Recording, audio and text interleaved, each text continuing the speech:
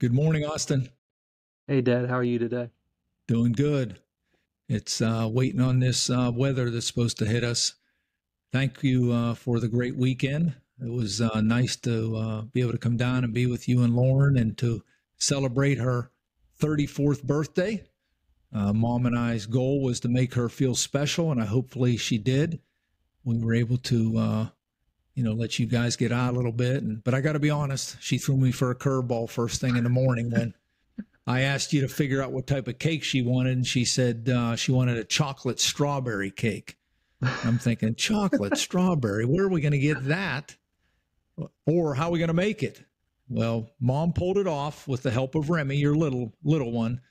But yeah, we had a little bit of strawberry icing and strawberries on it. We had the candles, and each kid got a balloon for her, and we had the party hats. And I think that I saw a big smile on her face when she got home from work. So hopefully she enjoyed it. And then you got to take her out. How'd that work? Well, having four kids, you know how challenging it is to find just, a glimpse of time, you know, no matter, um, so for me, it was good to be able to take her out to a restaurant in downtown Mobile, and we went to it was at the top of a high riser in Mobile, and we were just ate some good food, and we had the ability to share some good conversation. So we were just appreciative that you guys were able to come and watch them and give us some time to just be.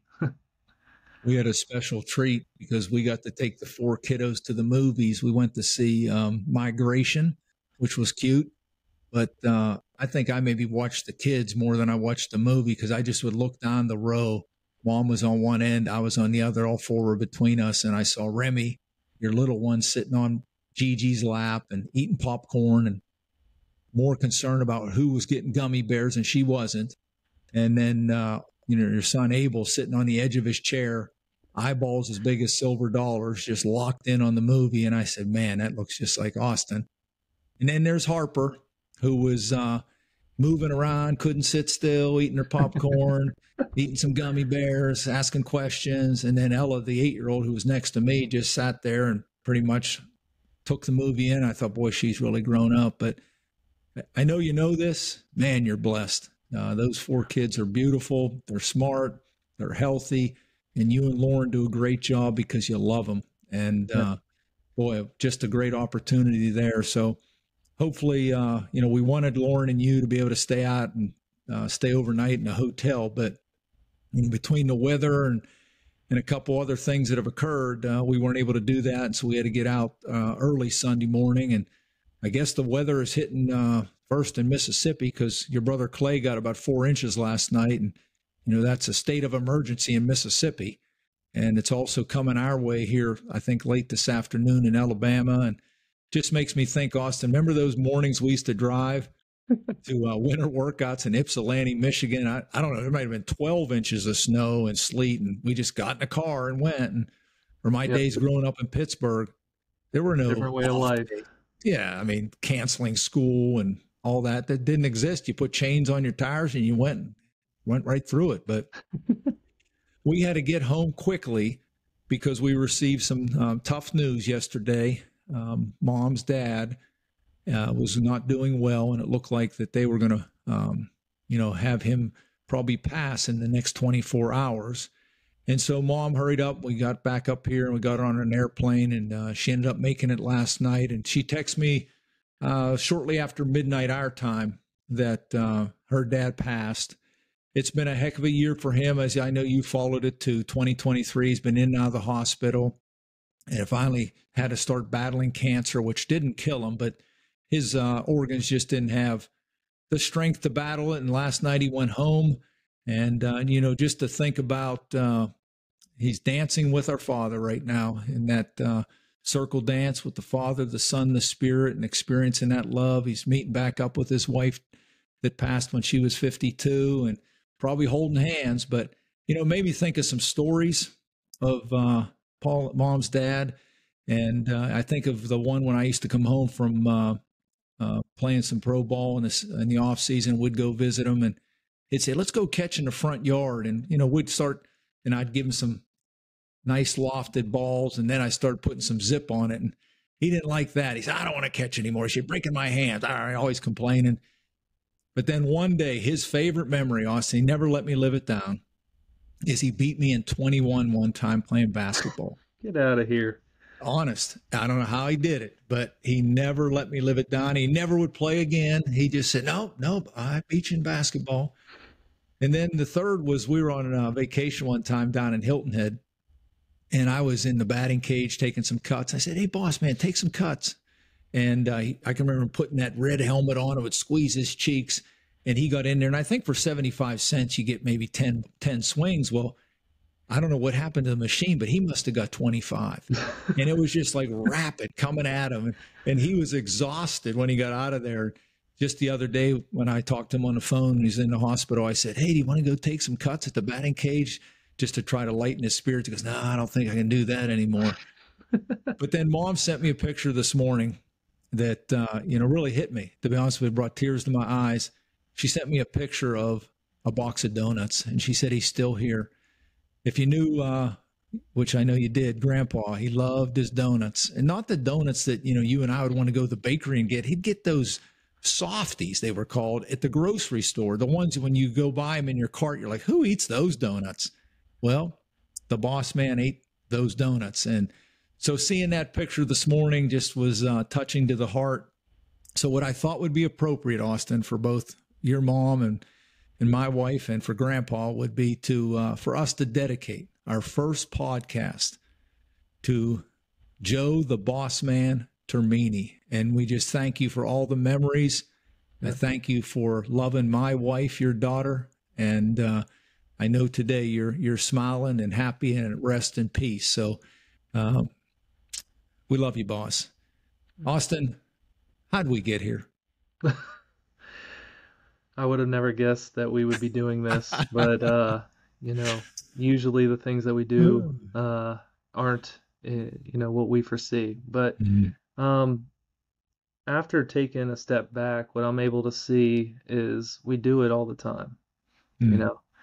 My whole adult life, I've gotten in the car and driven home, and I call you, and we get into good conversations. We talk about all types of things in our lives.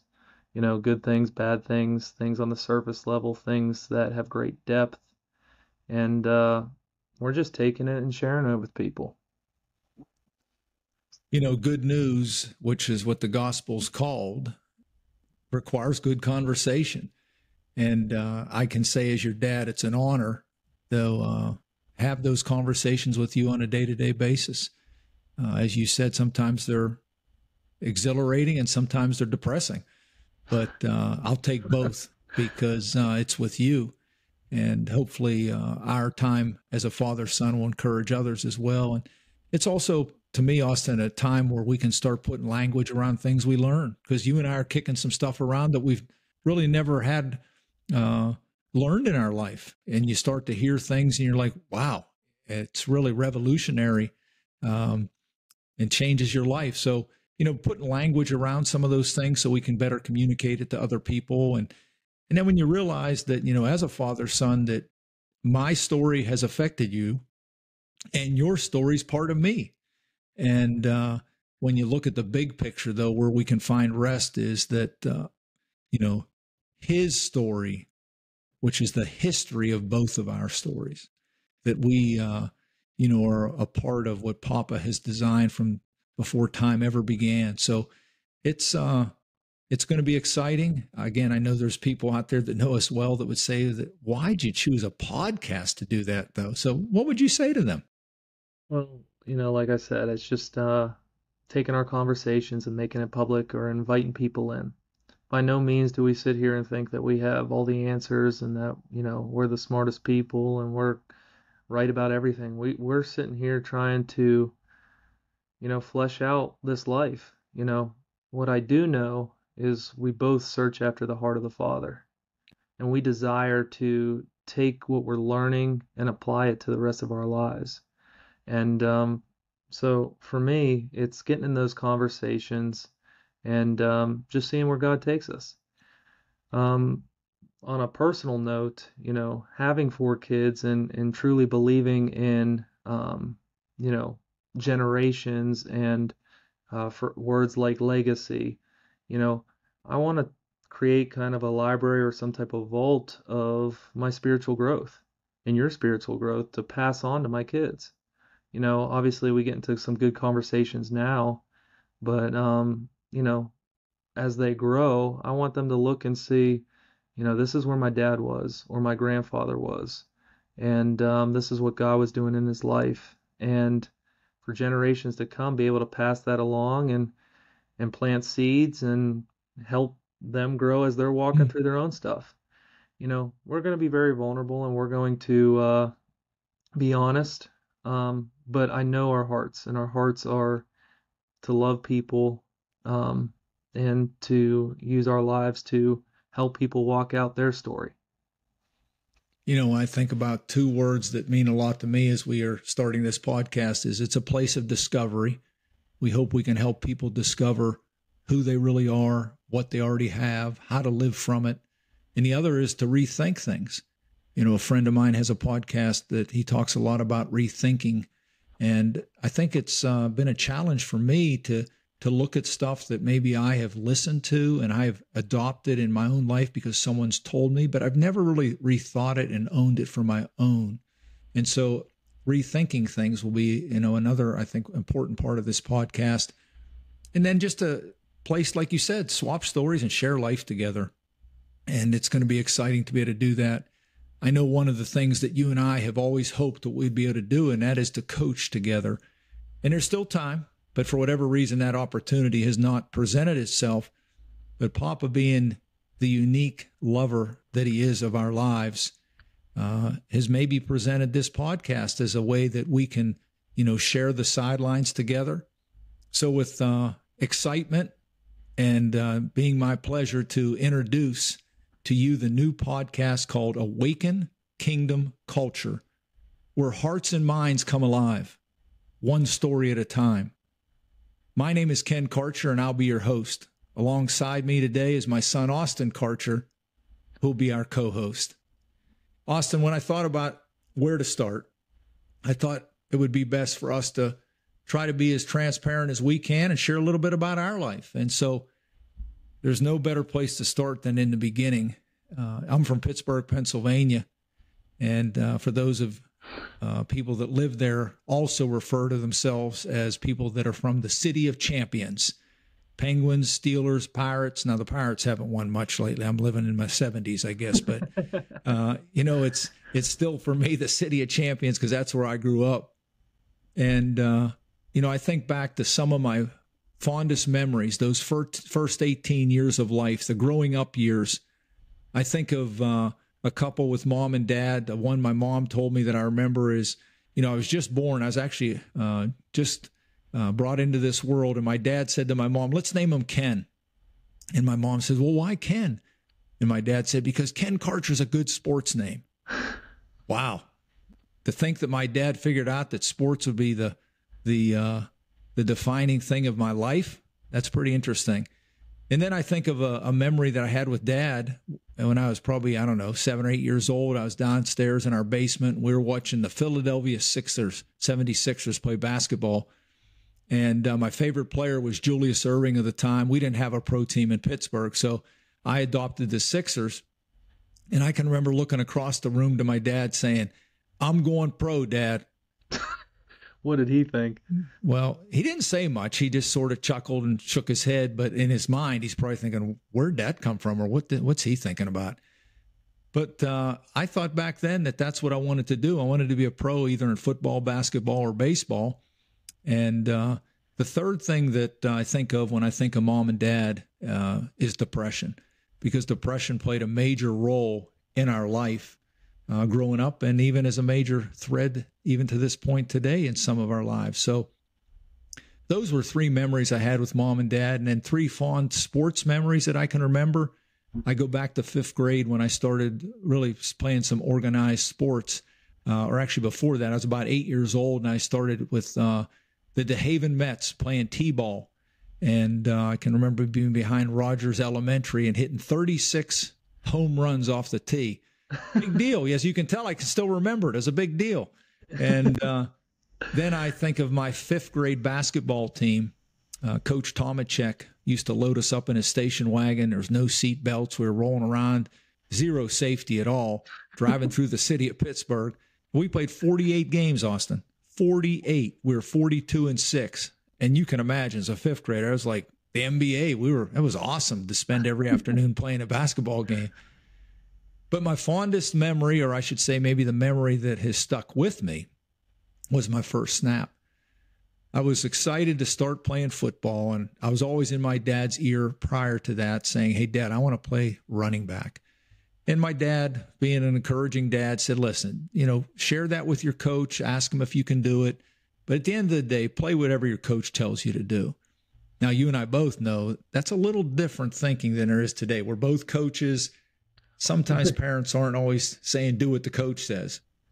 So I ended up going to 5th grade practice, and first couple of weeks I was playing running back. And then shortly after that, our head coach, Coach Ackery, came to me and said, Ken, can you play some quarterback? He said our quarterback got an injury, and I wasn't real fired up about it, but I remember my dad's voice in my ear. And I said, sure, Coach. And so he gave me the play. I got in the huddle. I called the play. And as a good quarterback does, like my boyhood hero, Terry Bradshaw, I swaggered to the line of scrimmage. And I looked to the right and I said, blue 80. I looked to the left, blue 80. And I jumped away from center. And Coach Ackery said, Karcher, what are you doing? And I said, he just went to the bathroom on my hands. How did True you play story. quarterback after that? I don't know. True story. I won't say his name. I don't want to embarrass him. But as you can imagine, that was traumatic for 2 5th graders. And to answer your question, I don't know. Because for 20 more years, I would put my hands under the center. So either I'm not real bright or I've got, I'm very brave. One of the two. But no, those were unforgettable memories in those early years. And then into the high school years, things went well. I was on a baseball team in 1980 called the Big Blue Machine. To this day, we're known as one of the top 3 baseball teams in the state of Pennsylvania. I was very successful as a pitcher. I was 27-1. With that came a lot of accolades. As a senior football player, I was named the Parade All-American, was highly recruited all over the country. So for me, those early 18 years, Austin, they're fond memories. It seemed like everything was working out. Everything was great. I had placed so much of who I was in all that. And there's 3 words that would sum up those 18 years. And the first was applause. I received a lot of applause and I loved it. The second was depression, as I shared with you, and we'll talk about how that affects our life later. And the third was recognition. And it became an addiction. I became addicted to recognition as I continued to grow in my life. Share with us a little bit about your early years, Austin.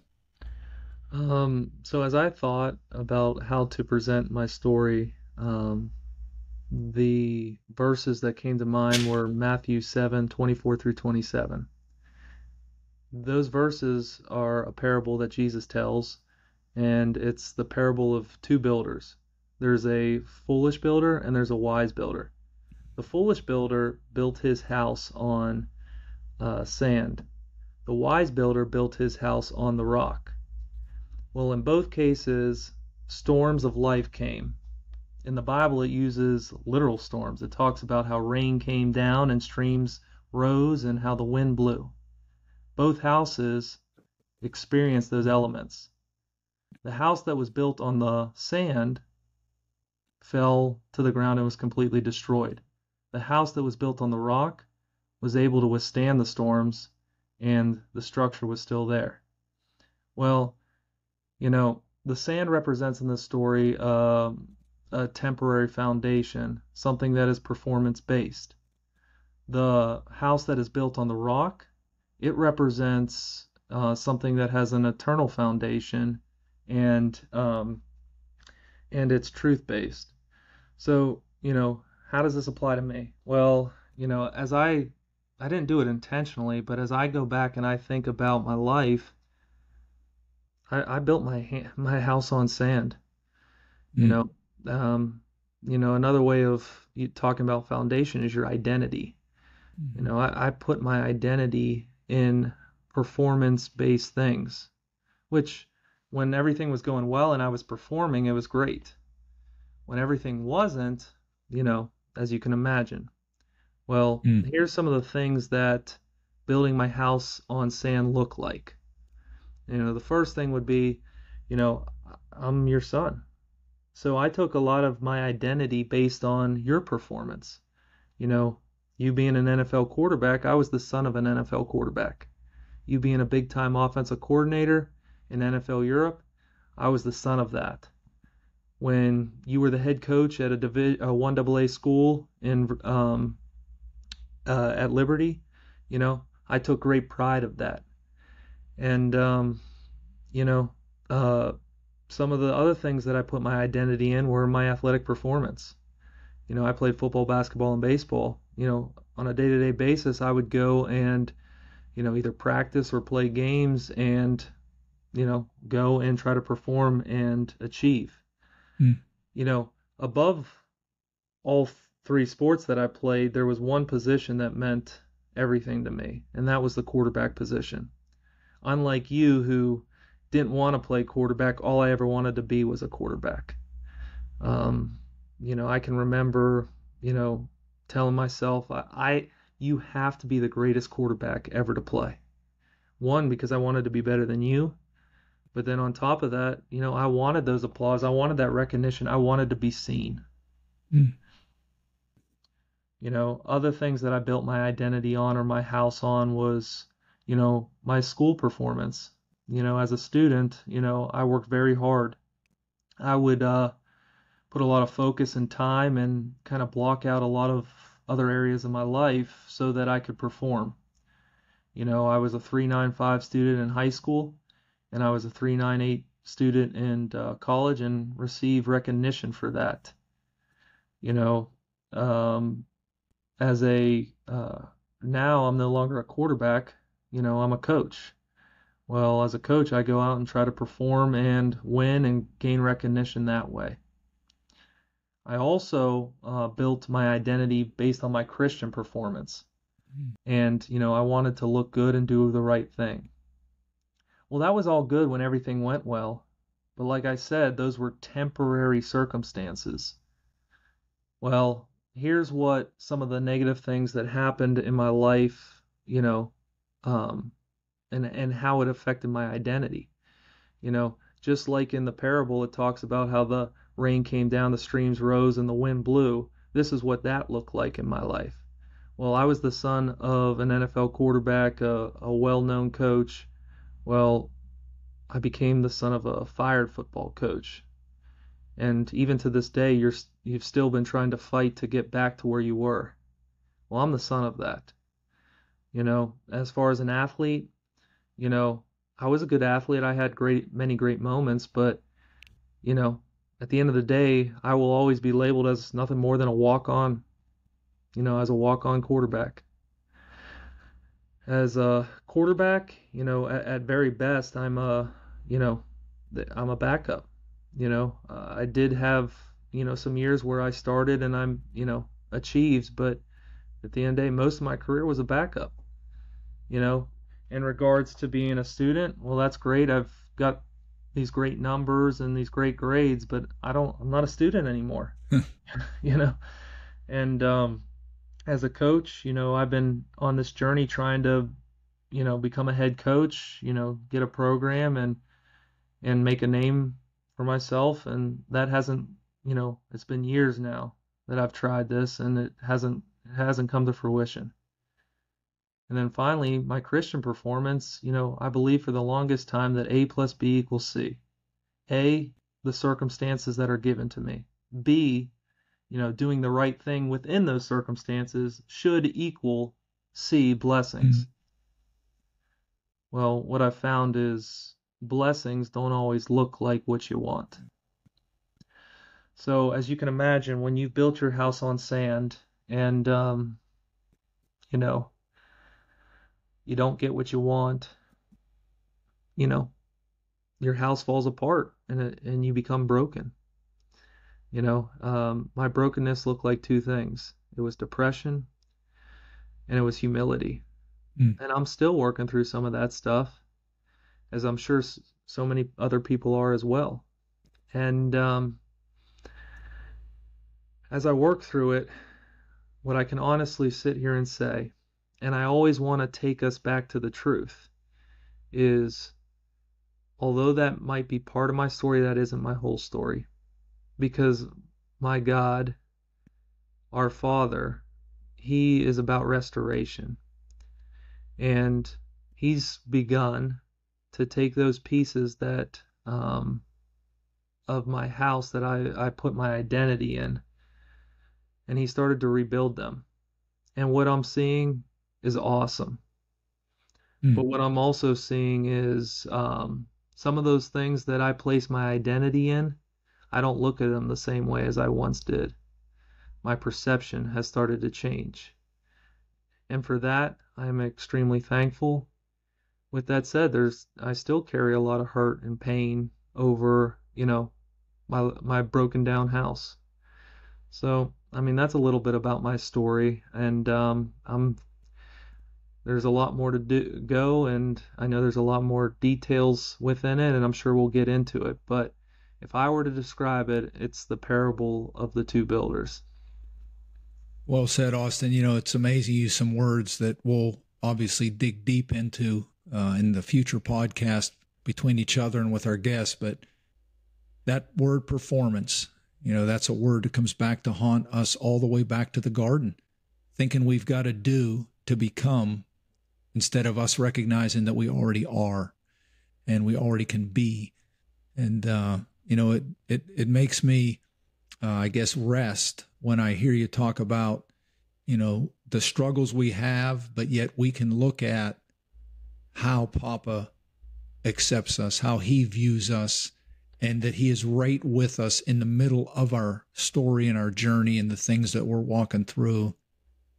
There's a lot of people out there that we'll talk to that are coaches. There'll be some that aren't, but I think the question that pops up a lot in my mind is, so you want to be a coach? So you want to be a coach? Why do you coach? I think of Mom has often said to me and reminded me in some of my toughest times as a coach that it is a high calling. Coaching is a high calling. And I think we both feel that way about it. So thanks for sharing your early years. And, for me, the next 18 years really were chronicled by 4 major events. The first was National Signing Date. I was a highly recruited athlete coming out of high school, had multiple opportunities, and I chose to go to Notre Dame. And to be honest with you, I got caught in the hype. I had really, in my heart, wanted to go to Miami of Florida. My dad encouraged me to take all my visits.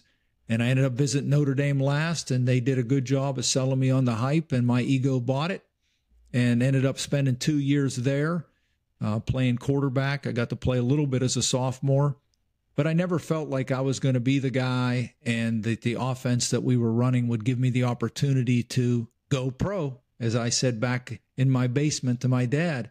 So I transferred to Tulane University.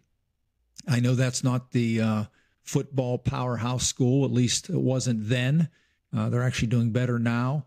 But I can remember playing an SEC schedule where we played everyone in the SEC except for Alabama and Auburn. So you can imagine the beating that I took and we took. There's probably still body parts on the Superdome turf if you were to go down and look.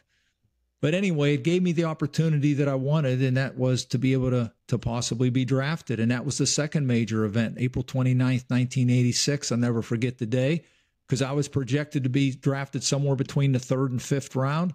And on that day, Austin, 33 quarterbacks were drafted. And I wasn't one of them. To this day, I still don't know why. I wasn't doing drugs. And I was floored that afternoon, as you can imagine. And I had my mom and dad were there, my roommate, my agent, and at that time, my girlfriend. And so it was devastating. And it was, I think, 2 months later, maybe, that my girlfriend came up to me and said, I want you to know I committed my life to Christ. And I was like blown away. And she said, anyone that was able to respond from the greatest disappointment in their life, I knew there had to be something special about your Jesus. Well, what makes that special to me, it's that girl is my wife of 37 years and your mother. Yep. So, God, once again, takes circumstances, as you said, that look like A plus B, and sometimes they turn out Z, but they're for a purpose that he knows is much greater. And so I would never trade that for anything, even though it was very hurtful at the time. And then the third major event was I bounced around in the NFL, being a free agent, not really getting much opportunity. And I found the opportunity presented itself to be on the scab team. There was a strike in 1987. I should have known it was coming after having that center go to the bathroom on my hands as a fifth grader. But I got into the NFL through the strike league. And I played well. Remember beating the Raiders on Monday night and was kept on the team that following year. And I found myself in Super Bowl 22, which was the next major event in my life. Never did I dream that I would get there. Threw a touchdown pass that year also against my hometown team, the Steelers in Three Rivers. And then I was also at Denver Seminary at that time because I thought I was going to be a pastor when football ended. I can remember two of my buddies, one on the right and one on the left, asking me, why in the world do you want to be a pastor? And I looked at them and I thought, well, you're in the same seminary. Why do you want to be a pastor? And I said, what do you think I should do? And they suggested that I should coach. And that was really the first time I ever contemplated it because, unfortunately, most of the coaches that I've had in my life, I did not want to emulate the way they treated me. And I had a bad view of coaching. And just at that time, a buddy of mine, or not a buddy, but a former coach that was an assistant coach on one of the teams I played, he got a head coaching job and he asked me to come and help work with his quarterbacks. And, I still wanted to play pro ball. He said, listen, if you get picked up, go ahead and go, but we need some help at quarterback as a coach. And so I did. And I found out over an 8-week period, Austin, which I know you and I believe at the core of our being that all sport, but in our case, football, is a tool. And it's a tool that can impact the lives of players, coaches, fans, alumni. And I really believe that God uses football that way and sports to touch lives. And so that started me on a journey of coaching. And in my early years of coaching, had some great success. And you'll hear even today on television, there's a period in time that every coach gets hot. Well, for me, it was in 1998. We won the World Bowl championship for the Rhine Fire in NFL Europe. Great times, I'm sure, as we talk about, those times over in Europe were wonderful, not only on the field, but I know we as a family really enjoyed it. And I know you have lots of memories with your siblings there, but I had the opportunity to stay as a head coach in that league with the Berlin Thunder. And I also was presented the next day an opportunity to be the head coach at Liberty University. And actually, on my way to the press conference, because we accepted the Liberty job, the Tennessee Titans called and asked if I'd be interested in interviewing for the quarterback coaching job. But we felt like Mom and I that, with you guys growing up, that we needed to come back from Europe. Mom couldn't keep doing that 3 months out of a year, homeschooling. And we had already felt like that, planting roots in a college town would be the best thing for us. So, we really felt like as a family that the mission of Liberty University, which was training champions for Christ, was the perfect fit. Little did we know that down the road there would be a perfect storm. How did you sense this perfect fit in your life, Austin, through your eyes? Well, obviously I was younger, but, looking back at it, football presents itself as a perfect fit because it gives you the ability to bring all three of the things that we loved, and make them interconnected, So, to me, the three things that are interconnected are our faith, family, and football. And especially at Liberty, that gave you the great opportunity to do that. And, as I look at perfect fit and how it fits into my life, I look at it two ways. I look at it back then, but I also look at it now. Back then, it was a perfect fit because as far as my faith, I was saved when I was 5, and I was growing and strengthening my faith in Jesus and what he did for me, and God. So I was a follower of Jesus Christ, and family was a big part back then. I look at you, my mom, and then my 3 siblings, my 2 younger sisters and my brother. Um, we were, I mean, we've lived all over. I mean, I've lived in 11 different states, and as well as Europe. For me, it had brought us closer as a family because that was one of the most consistent things in our lives. So, you know, um, it allowed us to, bring our faith and our family into this new world of football. You were the head coach at Liberty, and I was a quarterback, and I was starting to grow into that and really desire achieving in that position. Well, that was a perfect fit back then, but for me now, that fit's still here. I'm still a follower of Jesus Christ, and I would describe it now as really chasing after the heart of the Father. The second thing is, my family is still you guys. You're still around, and I'm thankful for that. But my family has grown. I got my beautiful wife, Lauren, who we talked about earlier. And, she's from Northport, Alabama, which is right next to Tuscaloosa, home of the Crimson Tide. Mm. And um, I couldn't do this life without her. She does so much for us, me and my family, and, she's truly the rock in our family. And then, I got 4 kids, and I've been blessed with them. I got Ella, Abel, Harper, and Remy. The oldest being 8, and the youngest being, 2, gonna be 3 here shortly. And you know, so I got my own family now, and also, what was my quarter, back then it was the perfect fit of me being a quarterback. Now it's me being a coach. So really, the perfect fit was there back then because of how interconnected the 3 things that mattered to me in life were, and the perfect fit's there now. Yeah. So, Well, as I said, we both believed it was a perfect fit. And November 18th, 2005, I figured out that we were ready for the perfect storm.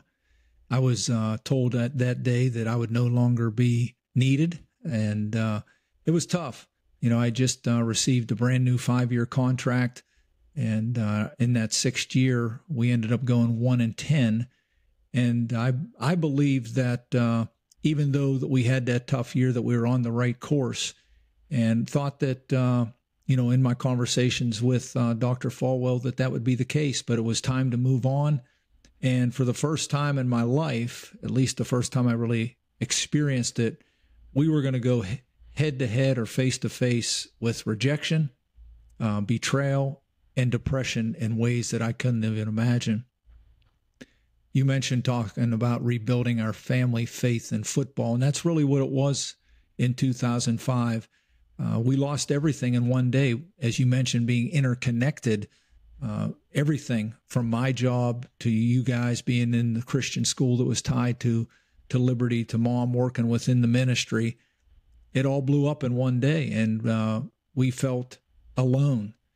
And for the first time, I felt what brokenness was. I remember sitting in a FCA banquet one night, and a friend of mine actually and his wife were the keynote speakers, and they were sharing about their life, and they brought up the word brokenness. And I thought, what's brokenness? I mean, I understand disappointment, but what's brokenness? And little did I know that we were getting ready to experience it. And, I had been fired, not fired, I'd been cut as a player. So I figured, well, heck, you get fired, you move on. But that didn't happen. And this was different. And we ended up finding ourselves in a counseling office in South Georgia, Mom and I, and we were hurting and really were struggling. As you mentioned, Mom got very sick through this period of time. And I can remember the counselor recommending to Mom and I to try this church that was up by where we were going to buy our home. in Georgia. And I remember saying this to her. I said, Bonnie, I appreciate the recommendation, but this family, we're not going to church, because if what we just experienced was Christianity, we don't want it anymore. And we're questioning, I questioned, did God even care about us? And so we didn't, have any plans to go, but I did call that afternoon, as Bonnie recommended for me to do. And I remember reaching out to the pastor. His name was Herb. And I said, Herb, my name is Ken Karcher. I'm just calling because it was recommended to call you. I said, I'm not coming to your church. I said, we're a family. It's really messed up. And I said, but I just wanted to follow through. And his response shocked me. He said, well, you'll fit right in.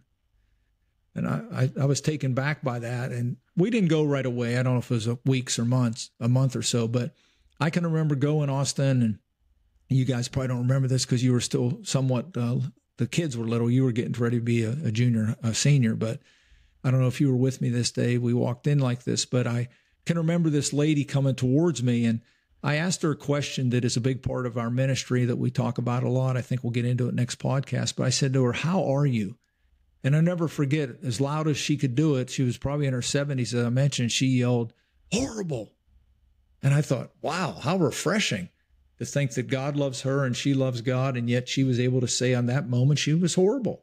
The transparency shocked me. And we got introduced at this church to something called The Ride, which I'll talk much more about in depth in further podcasts. But what it was a community where you could basically share your story and walk with others through your pain.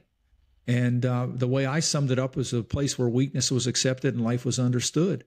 And so the Ride environment was something that was brewing in my heart, and that was something that helped us work through brokenness towards what you talked about a little bit earlier, and that is restoration.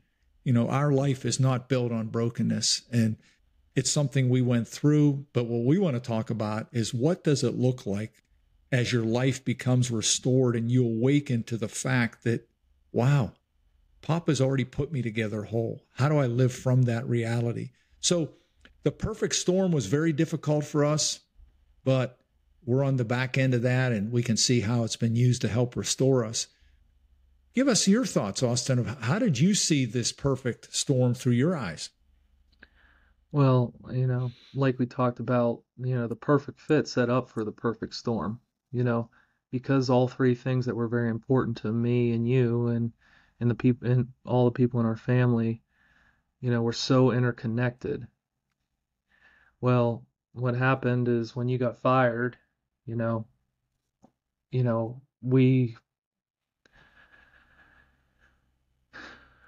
when you got fired, you know, my junior year, 2 days before my state championship, when one thing went, it all went. I can sit back and I can remember, you know, obviously kind of the humiliation, you know, uh, my coach saying, hey, you don't have to compete in this state championship game because, he was a close family friend. And, obviously I was programmed my whole life to overcome circumstances. So I said, I want to compete. I want to play because if my chance came, I'm going to be ready. Obviously at that time, it hit my mom very, very hard. She put a lot of her identity in us as kids and, you and what you were accomplishing. And so she began, to lose it. And, she was put into a psych ward and she was suicidal and, wrote you a note. And you retreated back to the house. Well, obviously, I'm a junior in high school trying to process what's happening to my family. I sit back and I think, I can get back to that feeling, all those emotions. And if I were to put them into words, it would be pain, hurt, betrayed, angry, and alone. Mm. If before I get into this any further, I want to make sure you understand, yes, this happened at Liberty and there were people associate with liberty that really caused a lot of pain in our lives. Um, but it's not their fault. It's not their story.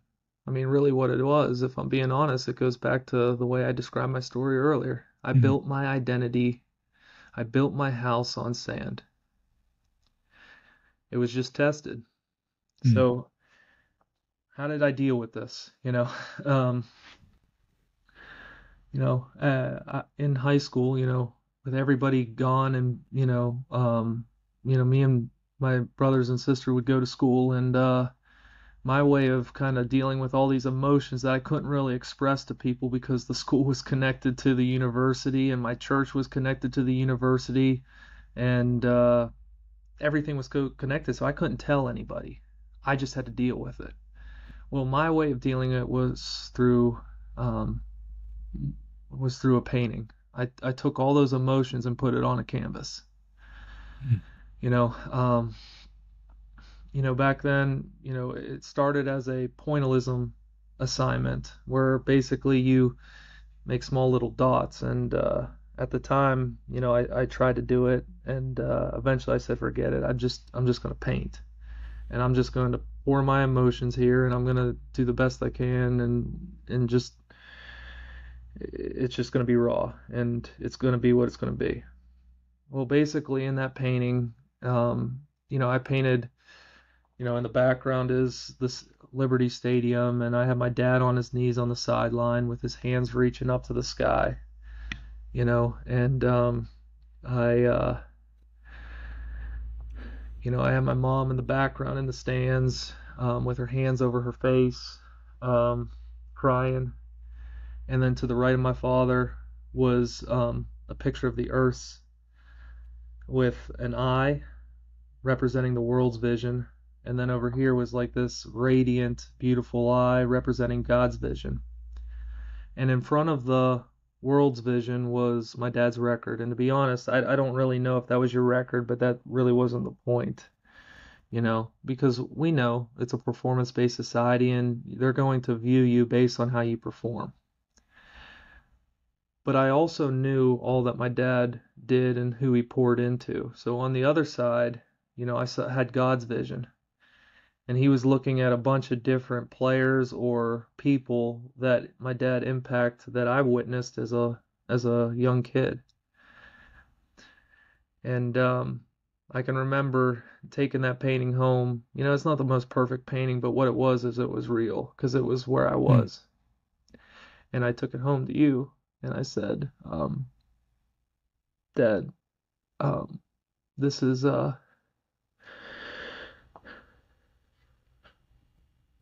this is for you.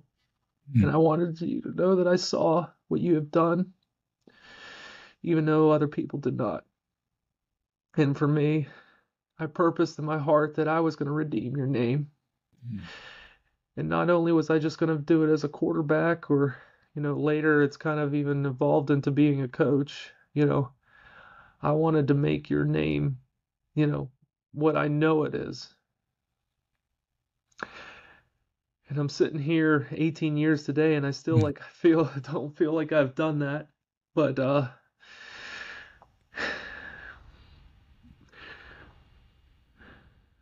what I do know is I know that that's not the answer. The answer is not redeeming your name, Mm. because my life is really a reflection of what you believed and what you preached and what you taught.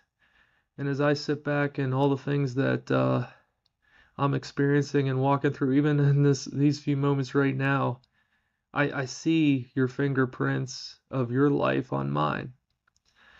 And to me, it's not about redeeming your name. It's really walking out the legacy of what you believed. Because for Mm. me, anyone can believe it when circumstances are good. Because the house stands on sand when the circumstances are good. It's another thing when storms come. And for me, the storms came for my family and it came for me. And, you know, I was, God's begun to rebuild it and restore us and be able to walk through it. And what God has shown us, what we believe stands firm regardless of the circumstances. Amen. But anyways, as I get my composure, a year ago, you were about to finish your head coaching job over at a junior college in Mississippi, and you called me in that summer and you said, Austin, I want you to start to draw me a logo because I want to start a ministry and I want to call it Win Awakening. And so you gave me a couple parameters. You told me I want it to be black and gold because I'm from Pittsburgh, City of Champions, like you said before. Yeah, And then terrible towel. well, good luck. And then They are going to win tonight. They are yeah, going to beat Buffalo. Just remember I said that. Go ahead. okay, we'll see. But anyways, so black and gold, you said maybe something with an eye or something with like a sunrise because we're talking about awakening. Well, I went to work and I did a couple drawings. I probably did somewhere between 15 and 20 and we just had to keep tweaking it. It just wasn't what you envisioned. And then finally around the 20th one you said this is it. And what it Mm. was a like a football shaped eye, and it was a sunrise in the middle of the eye with it, glowing or the rays going outside of it. And it said win and then awakening, right? Well, we liked the logo, so that's what we went with. But it wasn't until you finished your season at East Central, you began to pack to move to Coleman, Alabama, where Mm. my mom was helping out my brother-in-law, and you guys were about to move out that way, and you were going to start this ministry. Well, as you're going through your garage, you come across the painting I painted 17 years before. And I can remember getting a text from you and you saying, Austin, do you remember that painting you painted when we got fired at Liberty? I said, yeah, what about it? You said, I think that was the birth of this ministry. Mm. Because I went back and I looked at that God's eye, which was sitting to the left of that painting, or if you're looking at it, the right. And you said, it's the same logo. Mm. We weren't awakened to it then, but God had this ministry on your heart and my heart from the very beginning of our brokenness. So enough about, some of those feelings. Tell us a little bit about the Win Awakening. First of all, thanks, Austin, for sharing your heart. It's amazing. Like you said, it still can be raw. I go back to that day I was moving and I went in the garage and I was blown away. I couldn't put into words what I saw because you're right. The logo was the same. What is the Win Awakening? Well, the Win Awakening is a sports ministry network to coaches, athletes, and those who lead. WIN stands for, the W stands for wholeness.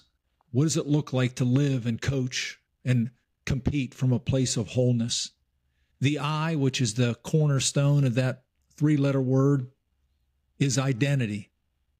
What is your true identity? What is my true identity? How do we live from it? In the N, what you came up with is a little play on the word known. What does it mean to be known by God and to know Him? So our vision is to awaken hearts and minds, one story at a time, at the Win Awakening. The mission is to empower leaders to live from a place of victory as they awaken to their wholeness, their true identity, within environments that they can truly be known.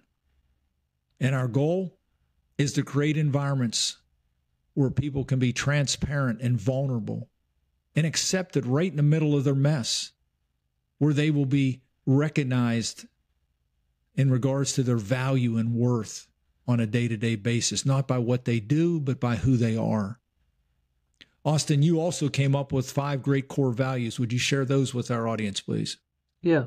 So, you know, they're all based on the gospel.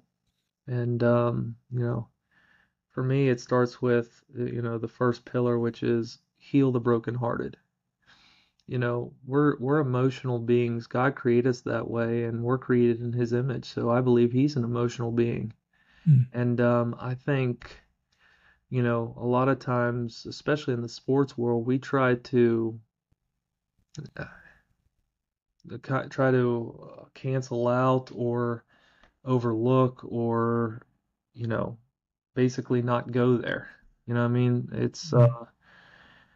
But those are things that we have to deal with. And I think what this ministry at the heart is we want to help heal their broken hearts. Now, it's not going to Mm. be us, it's going to be God. But like you said, creating the environment where you can be vulnerable and you can ask difficult questions and you can get answers in quiet from God, you know, one of the things we just want to help in that healing process, because we've been there. The second pillar would be to draw out the true identity. You know, once we experience some healing, the next part is we want to start to rebuild that house or be a part of that rebuilding. Well, when we rebuild that house, what we have to do is we have to understand the identity that's always been in us. We just haven't been awakened or believed in it. Hmm. Because of what Christ has done for us, it is finished. And because it is finished, we are children of His. And what father doesn't love their child and want them to experience the best life that they can? So Amen. in order to do that, we have to understand who we are, or we got to first understand who He is, and then we have to understand who we are in relation to Him. Well, in order to do that, we have to, or we want to be a part of helping draw that out. It's funny, Dad. I heard um, Teddy Bruschi. He was talking about Bill Belichick and him recently moving away from the New England Patriots, and he said that on his little post on social media, he said that what Bill Belichick does the best is he's like a wet towel.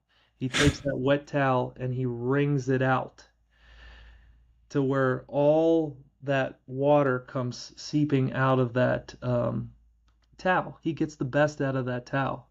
Well, that's all we want to do is we want to draw out what we already know to be true about you. And we Hmm. want you to recognize that because that is part of rebuilding that house on the rock. The third pillar of the core value is we want to anchor your hope because in the Bible it talks about you know we want to have hope as an anchor for your soul. Well, what that's talking about is what an anchor does is when you're in a boat and you're in some body of water, well, you put an anchor down that weighs a lot and it helps keep the boat where it's supposed to be. Well, when the storms of this life come and they try to move your boat this way or that way or this way or that way, your boat might start to move, but that chain that is connected to that anchor brings you back to where you're supposed to be. Well, by drawing out your identity and anchoring yourself to the truth, which is Jesus Christ and what He came to do, die on the cross, raise again on the third day, and to give us life, you know, and now having the Spirit in us, we have the ability to stand firm as the waves of this life come because we can't fix the circumstances. We're not going to have a perfect life. That's been promised to us. But what we can do is stand firm in the midst of all that and be able to take the punch and keep going. The next step or the next pillar would be to grow faith. You know, Nothing great is accomplished without faith. That's all throughout the Bible. And all these things are true about our identity, and all these things are true about our hope. But until you take the step of believing and living by faith in those things, you're not going to be able to experience life. And our job is to help draw out the truth about your being. your wholeness, Mm. your true identity, and to help you understand how you are really known. And when you understand those things, it sets you up for freedom, a freedom to live the best existence of life that you can, the one that God knew that you could live, and Hmm. He gave for you. So, those are our 5 pillars, and the way I look at it is it's the message of the gospel. I use words to share the gospel. You were loved in the very beginning. Well, He loves you in your healing process. You know, He's given you mercy. He sees you differently. The way He senses and experiences you is different than other people. He gives you grace, which is the free gift of His presence. Hope, you know, we have a hope because of what Christ has done. And then belief and faith, we believe it and it becomes part of our day-to-day life and we live out of that. And when we live out of that, that's when we get to experience the life which, in the Bible it talks about being a light or on a city on a hill or light in darkness. It's just different. It's different. And I've experienced glimpses and I'm excited about what God has in store for me moving forward. Austin, the way we win at the Win Awakening is right now 3 ways. The first is what I call conversations with Coach K. Over this past year, it's been a real blessing to be allowed to be a part of people's stories and to hear what they're working through and the joys and the disappointments and just to come alongside them. I have a note that I wanted to share from one of the coaches that he sent to me early on that really meant a lot to me. It says, "Thank you for always picking up the phone. Thank you for your word. Thank you for your encouragement. Thank you for your thoughts and prayers. You're the one of my very few advocates during this event or episode. I would be a much more of a disaster without your ears and your voice. Words cannot express my appreciation for all that you have done and what you will do to try to help me walk this out.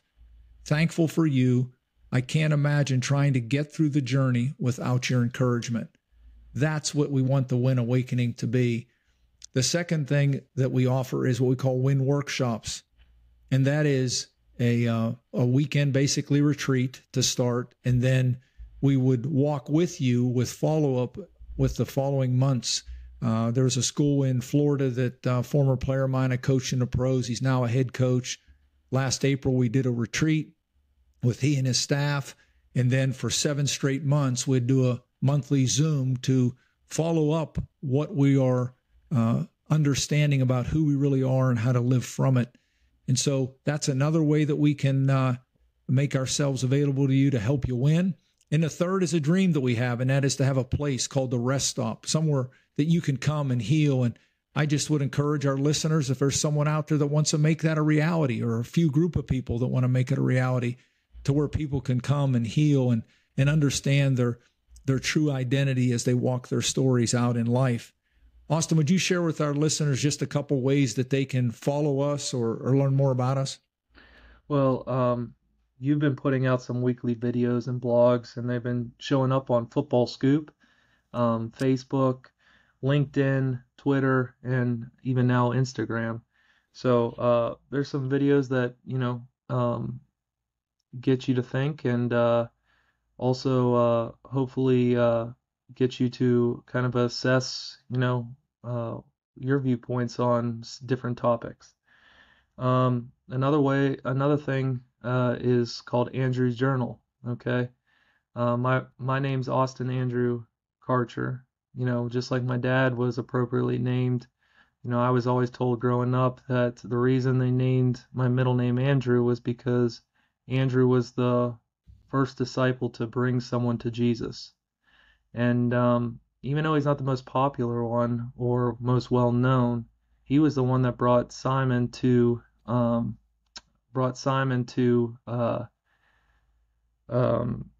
Jesus. So for me, I have some writings, just things that are going on in my life, and when God puts it on my heart, I write it out, and I try to just be real.